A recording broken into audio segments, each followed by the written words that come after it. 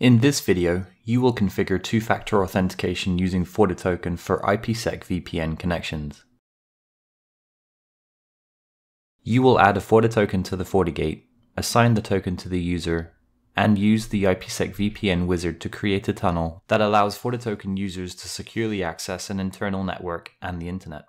Users will be able to access the VPN from remote devices using FortiClient. This scenario assumes that the user already belongs to a FortiToken users group.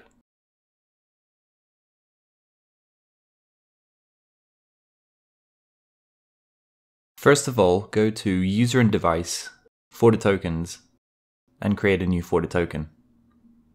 Set type to hard token and enter the FortiToken serial number into the field provided.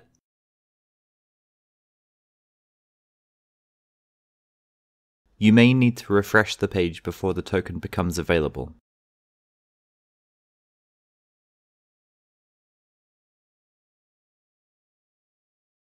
Next, go to User and Device, User Definition, and edit the user. Select two-factor authentication and select the token.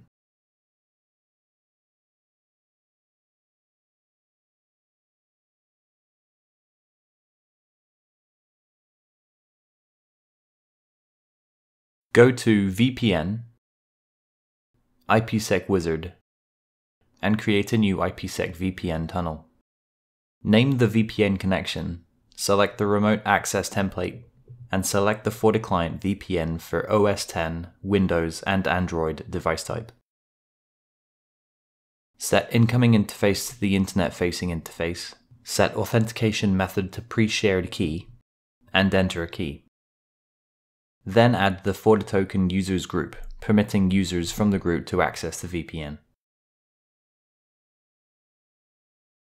Set local interface to the internal interface, and set local address to all.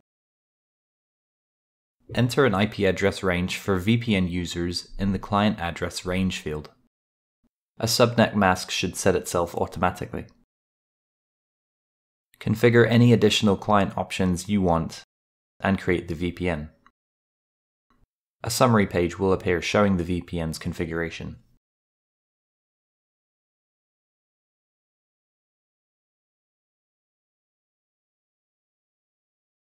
On the user's remote device, open the FortiClient application. Go to Remote Access and add a new connection. Set VPN type to IPsec VPN and enter a connection name. Set remote gateway to the IP address of the FortiGate. Set authentication method to pre-shared key and enter the key. The key must match the same key entered in the wizard on the FortiGate earlier.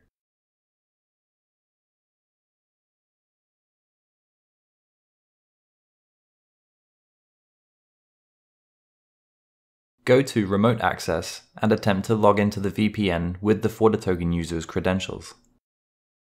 You will then be prompted to enter a FortiToken code. Enter the code and select OK.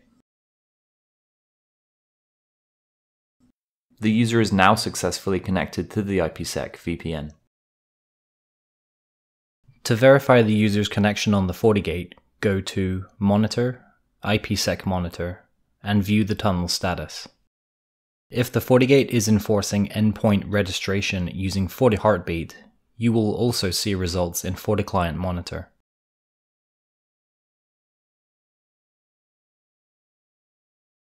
Thanks for watching. If you'd like to see more videos like this one, click here to subscribe. You can also find a written version of this recipe at cookbook.fortinet.com.